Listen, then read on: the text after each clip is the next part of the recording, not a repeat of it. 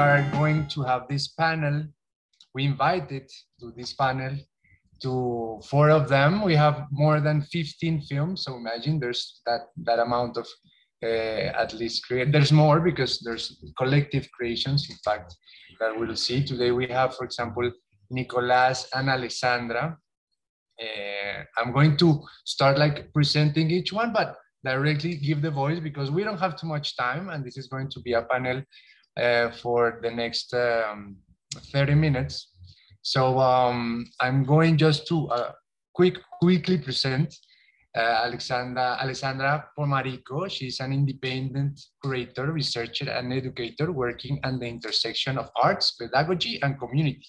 She's the co-founder of Free Home University, an artistic and pedagogical experiment of sharing knowledge by living in common, the translocal Ecoversities Alliance.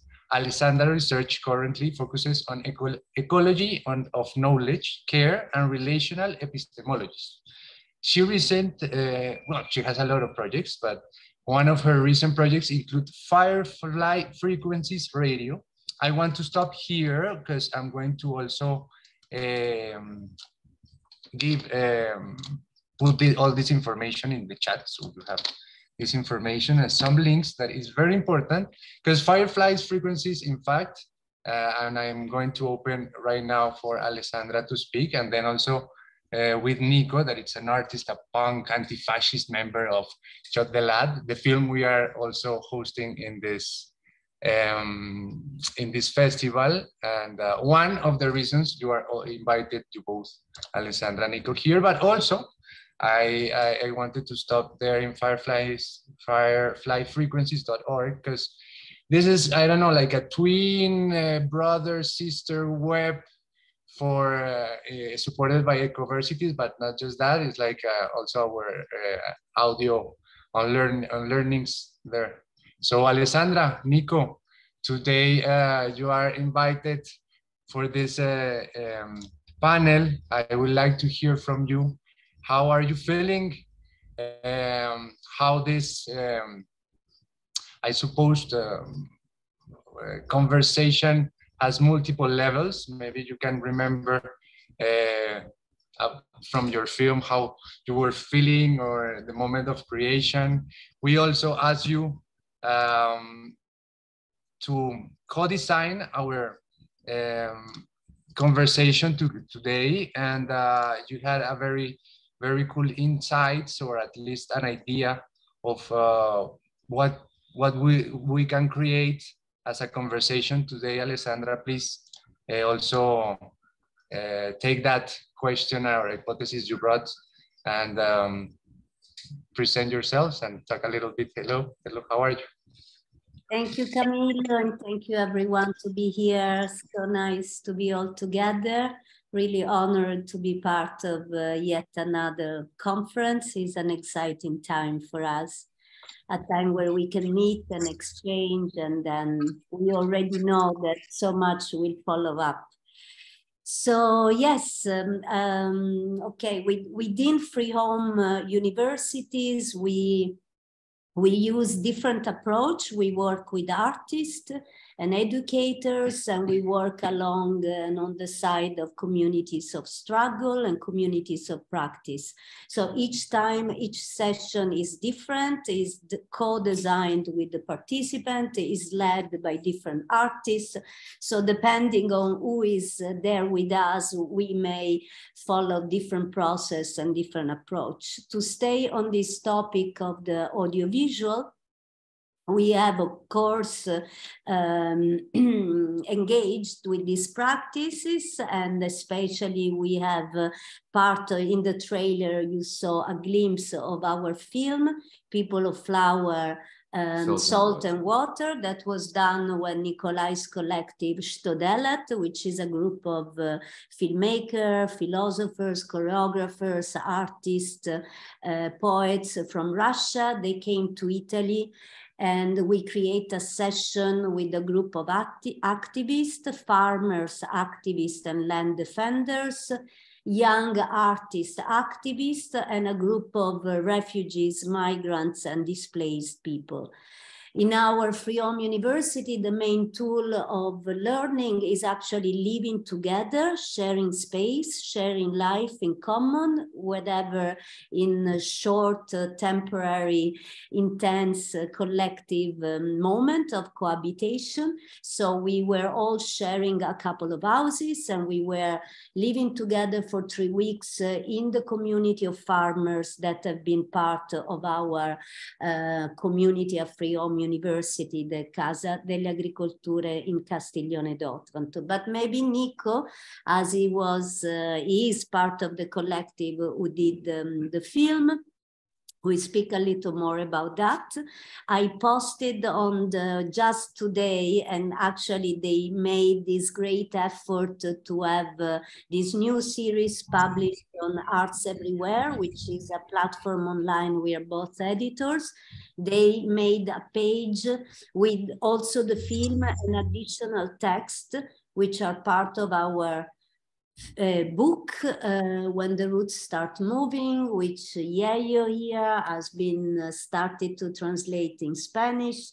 And it's a book in which we resonate with Zapatismo. We, as in Western non-indigenous urban communities, and what Zapatismo has taught to us and how it is to learn through their lens and their proposals.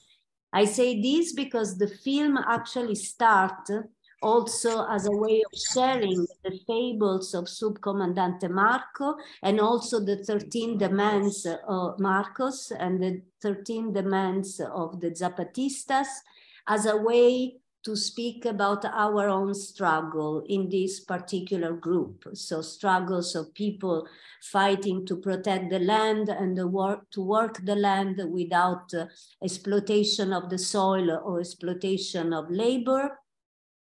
People displaced, crossing the Mediterranean to try to find a safe place in Italy.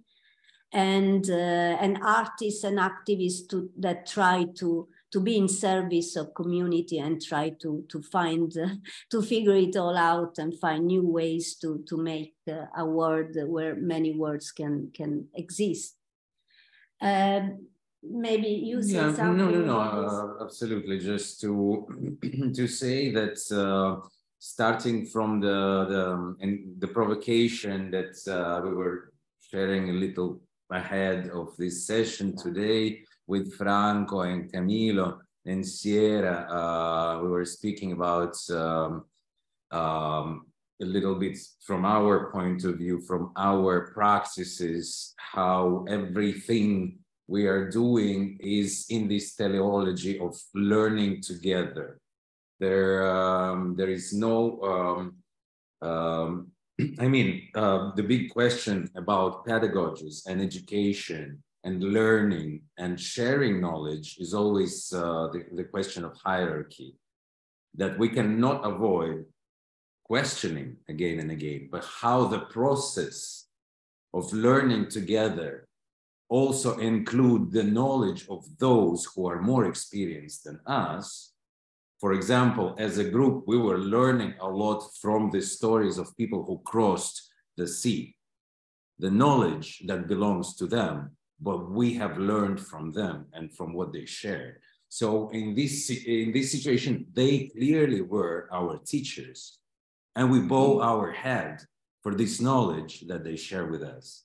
So in this combination of learning as a necessity, the teacher will come at some point, and we have to learn modestly and humbly from those who know more. Yes, and the story, just to respond a little bit to what Franco in our chat preparing was proposing as a question of course, in cinema or in the audiovisual, there is a director, there is an audience, there is a producer, there is a receiver. Very often, this type of work is very hierarchically organized. In this case, the proposal of Stodelat was to try to also embody the Zapatista principles within the making of the film. So there is, for example, in the link I sent you, a beautiful text of Saplia, Olga, who is the director in the group, that explain how she makes film zapatistically, a little bit paraphrasing Jean-Luc Godard, who used to say making film politically. She says making film zapatistically. So, just to underline, making films politically instead of making political films or films about politics. Those are two different things in methodology that is implemented, implied in the process of making. So it's not the film about the Zapatistas and how great their struggle is. It's the film that tries to resonate with the principles that are resonating within our own community. Not copying, not exploiting, but resonating and trying to rethink ourselves from this process. Yes, so there was no script. The story emerged by us living together. And of course, in this process where we were doing a lot of somatic practice, games, living together, celebration, cooking, sharing our stories. And one day, one of the local activists, Donatella of Casa dell'Agricoltura, she proposed to teach us how to make fresh pasta. And from making fresh pasta, we were starting to also make figurines and creatures that became a part of the film. So the film has 3 levels, if you want. One level is sort of small ethnographies, stories of the participants that share their own biography through the struggle. Another level is the fiction level, in which these characters that are done of dough and on this common land that we draw on a piece of, on a table. So it becomes us creating a common land, and what does it mean to live in a shared place. And the third level is our own process of living together, working together, try to find a way of find our commonalities beyond and within our differences of privilege, difference of background, difference of geographies, and so on. But also I wanted to say a little bit, expanding Camilo's invitation to share with you Firefly Frequencies. It's actually the recent baby of Ecoversities and our friends, comrades, artists from Sicily, and we also with Alessandra we participate. And for that radio, the pedagogical moment is around the sound and around the process of listening, but also dialectically, the listening process and the making the sound process are both important. They converge as a learning, as a way of learning, one of the ways. So I would invite you later to, we will definitely share all the sources among our groups. Yeah, I don't know how we need to go. I think we need to pass the word to someone else. No, but that was the idea. This is, there's tons of ways of watching and also inviting you to present your work. So thank you very much to make all this possible. I'm like especially invite people to go to Fireflies, that it's one of your twin creations, and but also in this film festival to go and see this film that you will feel as close to Alessandra, Nico, and all the people that were there. It's a very beautiful and touching piece that I want to also connect now with Franco. That we were inviting him here also because he has an interview that touches us, moves us lots also, because it's part of what we call the Ecoverse family, not just Franco, but also Gustavo. In fact, Nico made a piece in the Fireflies, a podcast also, honoring this year from Gustavo's when he passed away. But well, I will let Franco to make the bridge of this conversation panel to that. I want to present him very shortly.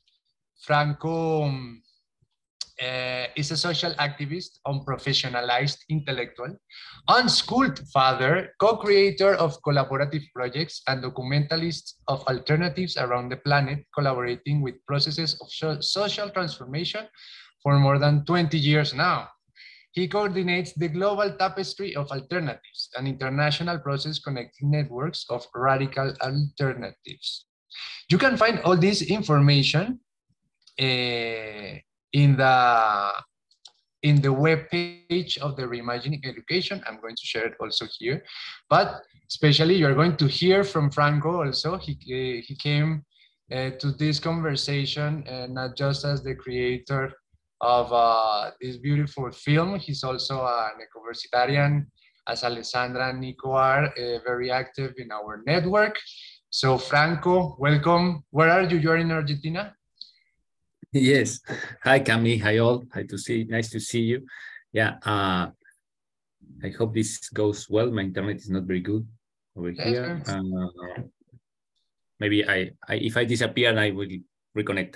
So yeah, I know we don't have too much time. Just to say, I mean, I kind of enjoying the discovery that I have a film in this film festival. I just realized that, and this kind of film, this is very humble interview.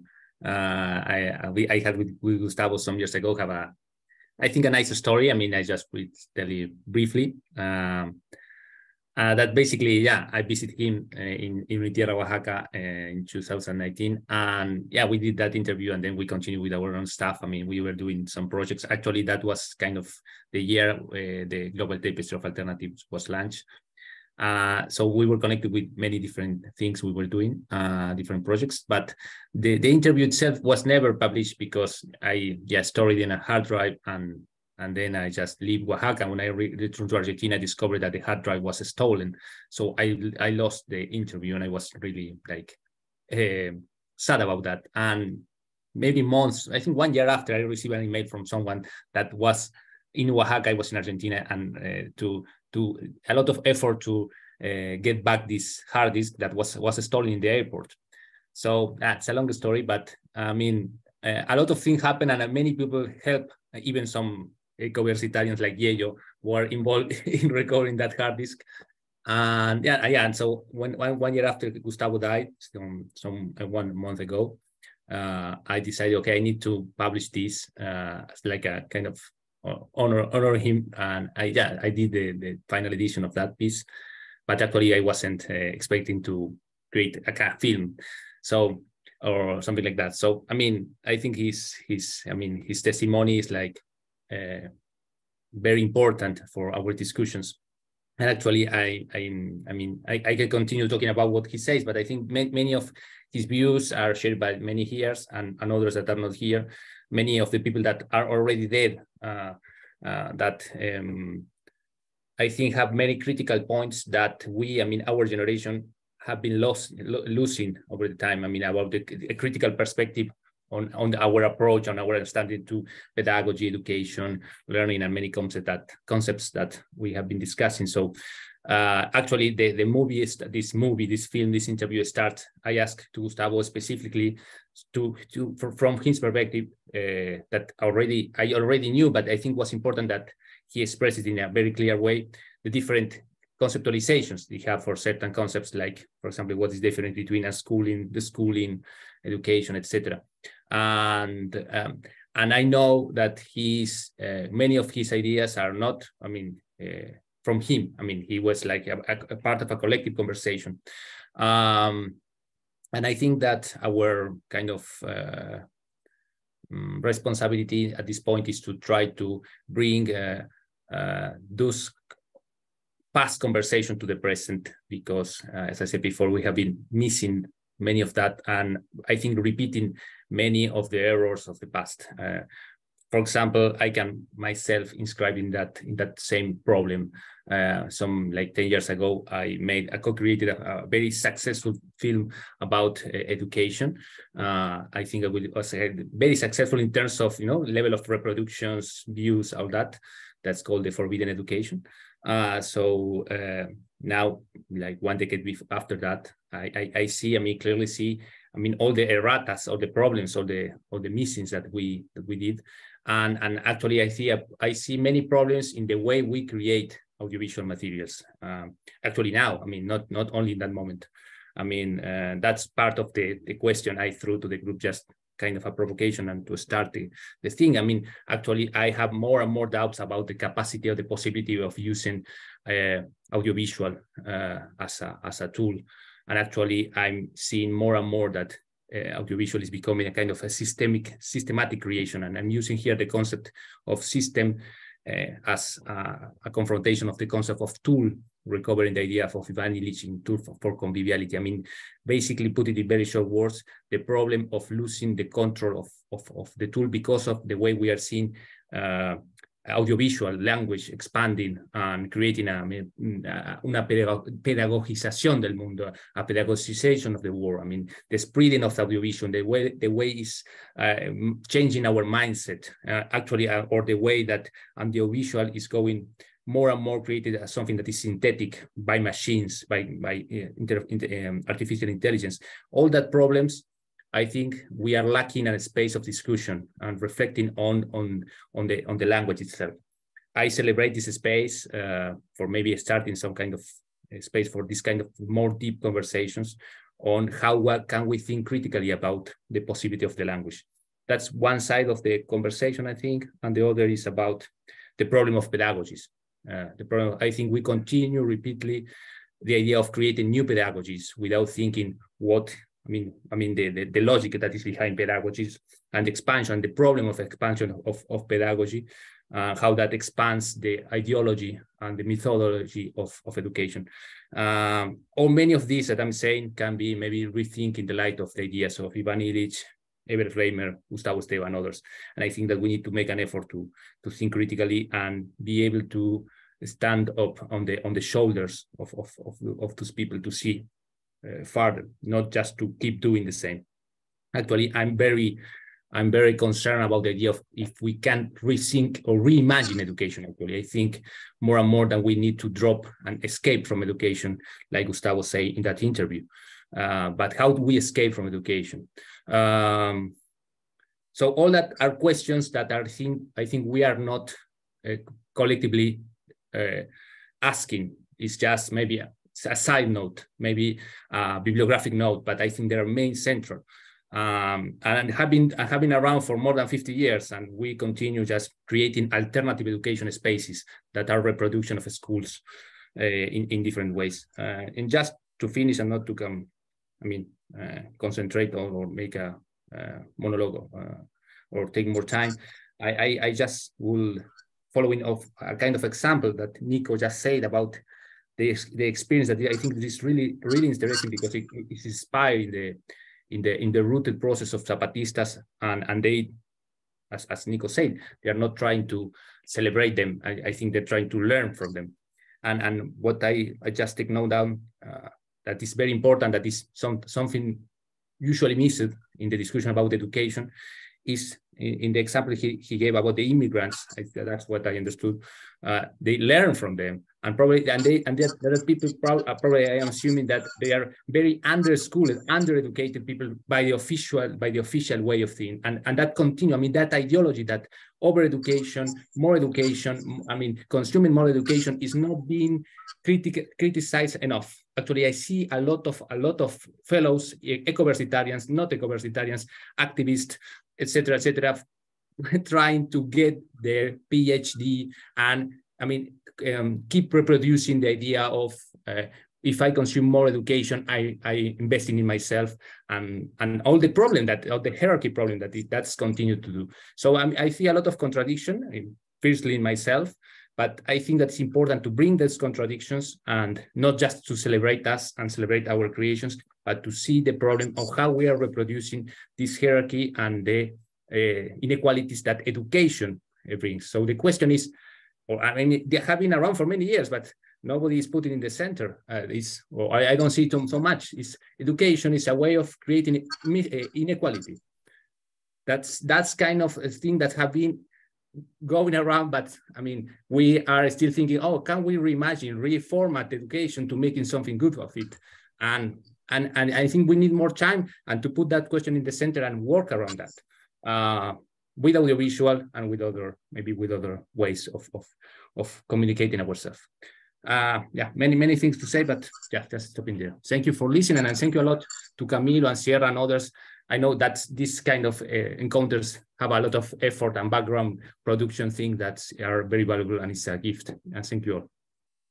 Thank you also, Franco. You are a great weaver also of all this network. So thank you for bringing all those, also the questions, contradictions you are bringing, also a big invitation to go and see and watch not just this interview, also lots of work that we are linking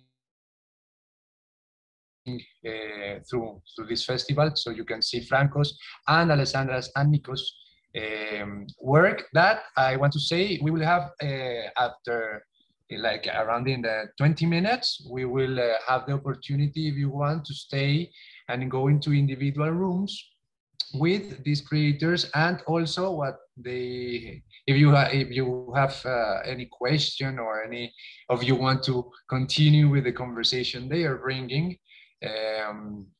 towards this main moment that we will end in some 15 minutes before. We have another invitation also to speak with Doerte. She will have also a room after, but first I want to present her to this panel.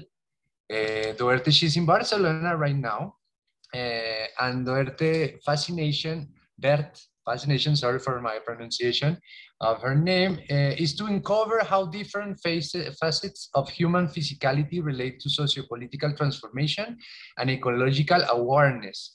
She enjoys audiovisual media for presenting research results and believes that we cannot think, perceive, or speculate about the future of human societies, education, health, or work without taking into account more the sensoriality of our moving, sensing bodies.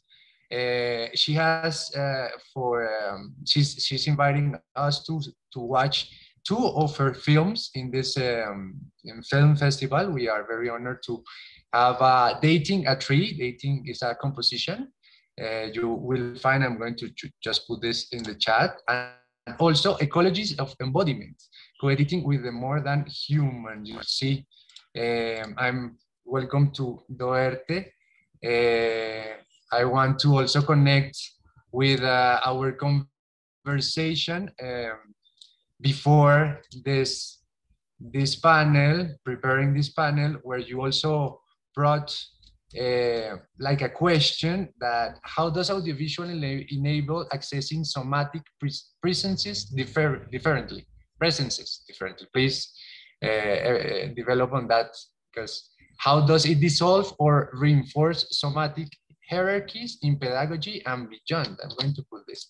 So please connect all of this, what I'm presenting, with your own voice. Thank you very much for being here, and also with your films in this film festival.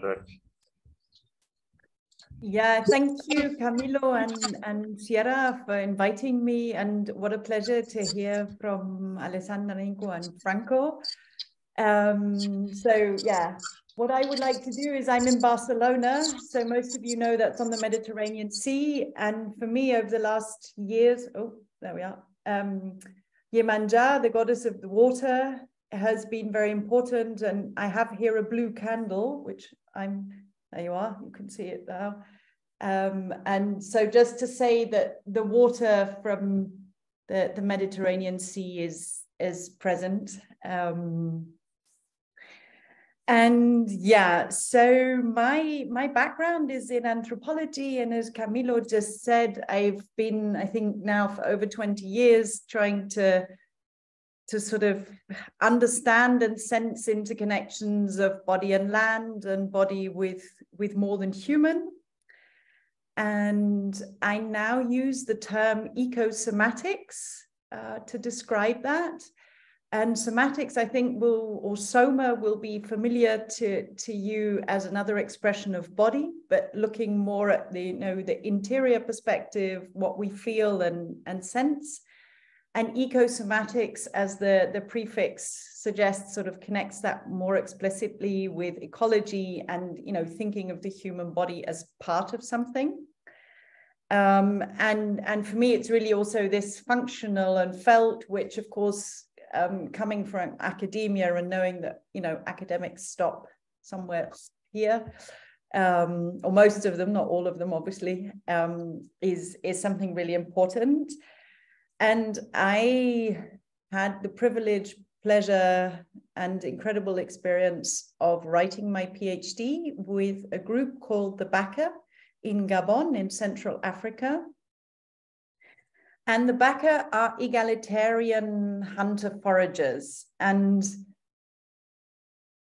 I mean, what is egalitarianism? It's much more in this context than the sort of general political term or political notion that we associate with it.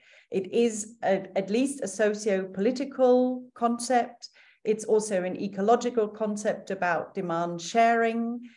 And for me, I mean, I've had many years now of trying to put into words what I experienced, what was special, what was unique, what was different. And this idea of ecosomatics has also helped me in that. And in what we also know now is like it's the living embodied way of doing power with, not power over. So power is something that is traditionally, at least, set in gendered coalitions and is something that is kept churning. It's alive. Power never rests with anybody. So there's no way you can have a win-win situation because power never stays in one place. Power is constantly moving. And singing and dancing together are key ways of keeping the power moving. So that's a huge topic. And I hope that's enough to just sort of bring alive a little bit that I guess, as I said, for all these years, I tried to put this quality into words because most people, like if I show photos, it's like, oh, they're not primitive, they wear clothes and fighting the stereotypes that even people who want to be aware have about hunter-gatherers is, that takes like an hour or a day or a week before you can actually get to what is important. So I wrote a book about all this, which was, the attempt to sort of find a way somewhere in between academia and the more than. And the reason that book exists is because the trees from the little village where I lived, they were the ones holding me. They were the ones kicking my butt in those moments where I thought, I don't want to write a book. I want to do something completely different. They were the ones literally that I felt here in my home in Barcelona, holding me and making sure that this book got written. And I've done various other things. The two things that as I said, I feel very privileged to be part of here is the one piece called Dating a Tree, Dating a Composition, which is a collaboration with Roxana and M.E.D.U.S E, which we did for a symposium, an online exhibition called Fabulation for Future, International Committee Standing with the Earth. And yeah, which speaks about our personal relationships with trees and in an urban context for Roxana during the pandemic, and for me as a way of escaping male machismo. And that was a really powerful process to actually put that into film.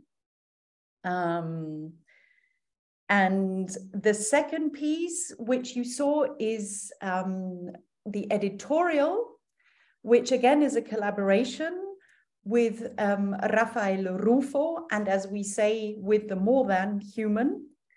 And it's for an academic journal, but which is quite special. It's called the Journal of Embodied Research.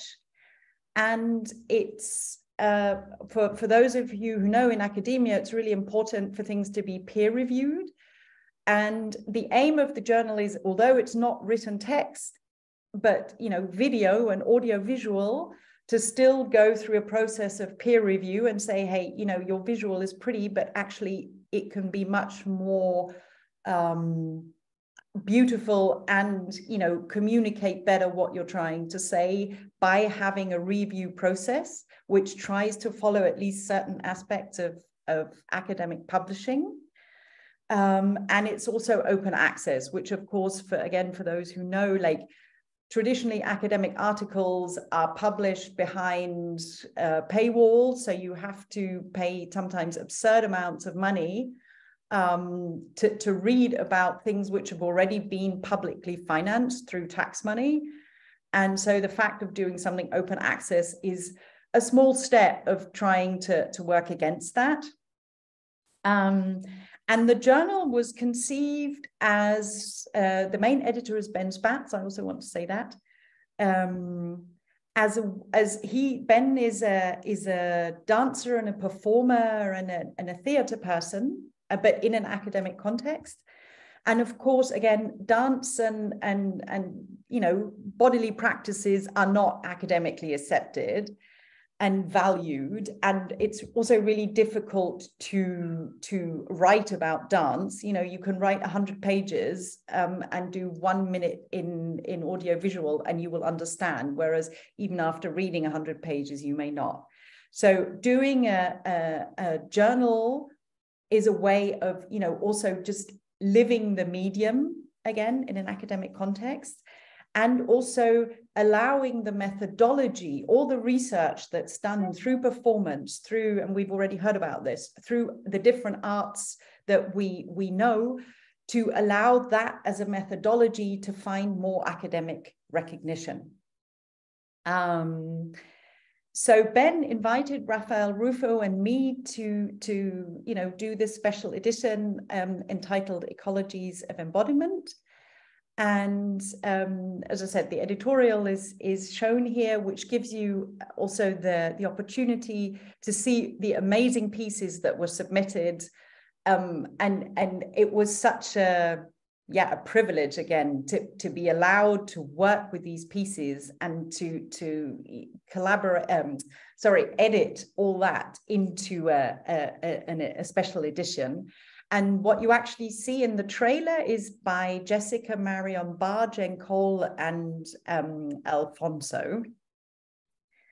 And going back to, taking all that back to the somatics, the ecosomatics, what for us was the challenge, or again, the pleasure, was to look for these somatic qualities, ecosomatic qualities in the contributions, and to try and help the authors bring that to life, how we relate to land and how we relate to each other in different ways, and put that in the video, because a lot of them started off with a lot of academic texts and citations. Like we had screens of text with academic citations. You're like, hey, if you can just put in an article. The whole point is to try and bring the knowledge that we do have, which is in that academic format, into a mode which is more widely accessible, because it's open access, because it's audiovisual, because anybody in the world can click on the GER website and look at these academic articles. So that was an incredible process, which I could talk about forever, but just to sort of have 3 points. One, that's my real interest also through my work with the BACA and everything else, is this this direct transmission at sensorial level. And these were the questions I was asking. Like on the one hand, it opens up the sensorial, to communication, to transmission, to exchange. And at the same time, we have to be really careful, and this was also our work as editors, that we don't then use the audiovisual to just reinstate somatic hierarchies, i.e. humans over other humans, over non-human animals, over plants, over minerals, over microbes.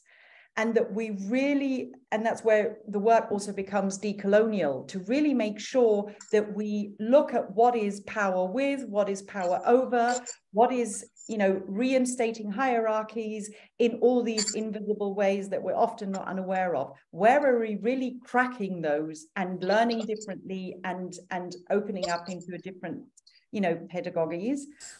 And for me, this is where it connects with what Alessandra and Mika was speaking about, this, you know, making films politically.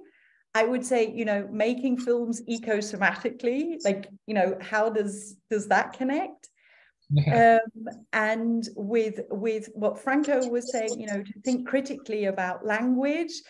Again, how can ecosomatic awareness help us in that criticism? And, you know, what I would say from my experience with the BACA, exactly that. We have to go way beyond language into these realms of communicating with the more than human, you know, dancing and singing with trees and other plants, and really different ways of social organization, which allow us to do power with in ways that our ancestors have known for millennia. And this is not some kind of, you know, hippie, esoteric, new age, whatever cliche way of thinking about humanity.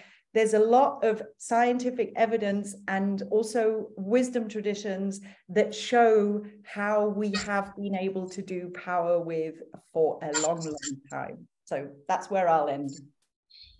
Doerte, thank you very much. You brought all the embodiment of the bodies.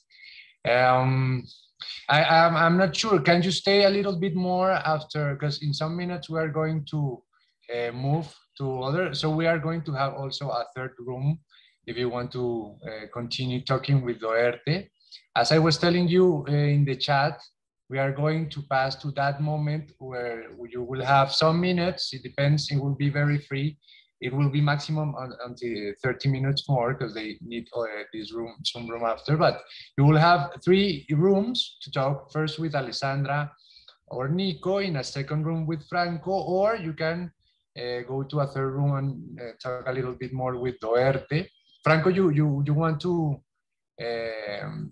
we are closing this moment, but please, Franco, you have your hand up. Okay. Yeah, just a small comment. I mean, because I think this what Doerte was sharing is a very, very rich comment. And just to share a reflection, I know we don't have time, but just open up a question and then we see what happens with that. Is that I usually see, this kind of approach of embodiedness and the issue of soma and the not more than human and not human beings, all that, I think is a very important approach.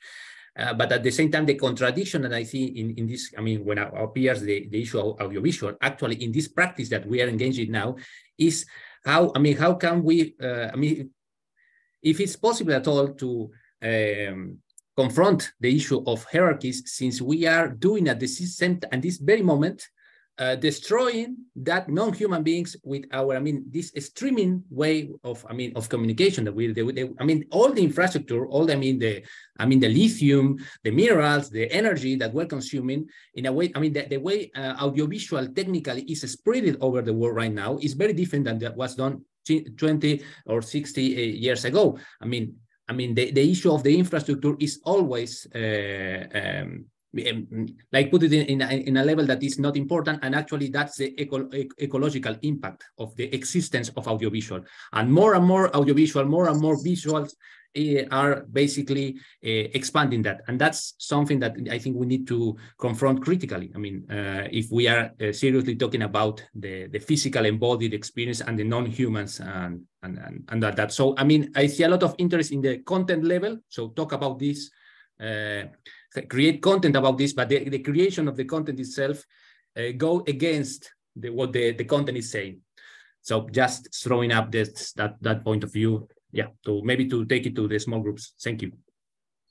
Yeah, thank you very much. This is a moment also where we are again playing and trying to also develop into those words that an idea that you brought. I think maybe if you go to individual groups, there might be more voices that you can listen and questions directly, maybe. We will have that opportunity. Sierra, you want to maybe, I'm very pleased also through your work. Or I was thinking on this meeting how to feel through my body anything that will happen today in this. So I'm very, I have lots of adjectives to say, but basically, thank you very much, because those all your words right now are making me learn and whirl all over.